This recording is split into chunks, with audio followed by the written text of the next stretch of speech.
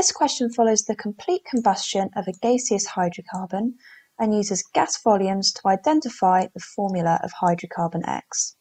So we've been told that we've got 40 centimetres cubed of our hydrocarbon and that this requires 240 centimetres cubed of oxygen and produces 160 centimetres cubed of carbon dioxide.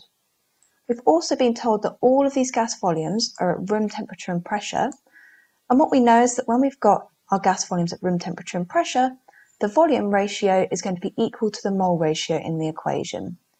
So let's write out a general combustion equation so that we can identify our mole ratios and hence work out the formula of X. We've got our hydrocarbon X reacting with oxygen to produce carbon dioxide and water. Yeah. So now let's start to look at some of these mole ratios to identify the ratios within the equation. We've been told that we've got 40 centimetres cubed of hydrocarbon X, and therefore the ratio of X to our carbon dioxide, we've got 40 to 160, and this goes down to a 1:4 ratio. Therefore we've got 4 moles of carbon dioxide, and this means that as we've got 4 carbons from that carbon dioxide, our hydrocarbon X will also have to have 4 carbons. Therefore we can eliminate options C and D, and our answer will have to be either A or B. So let's have a look at some more ratios to figure out the rest of the formula.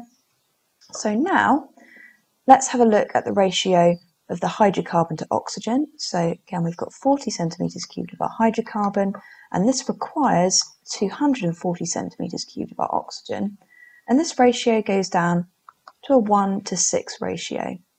So now we can put a big 6 in front of our oxygen, and this must mean, so overall we'll have 12 oxygen atoms on the left-hand side. We've then got 8 oxygen atoms from that carbon dioxide on the right-hand side.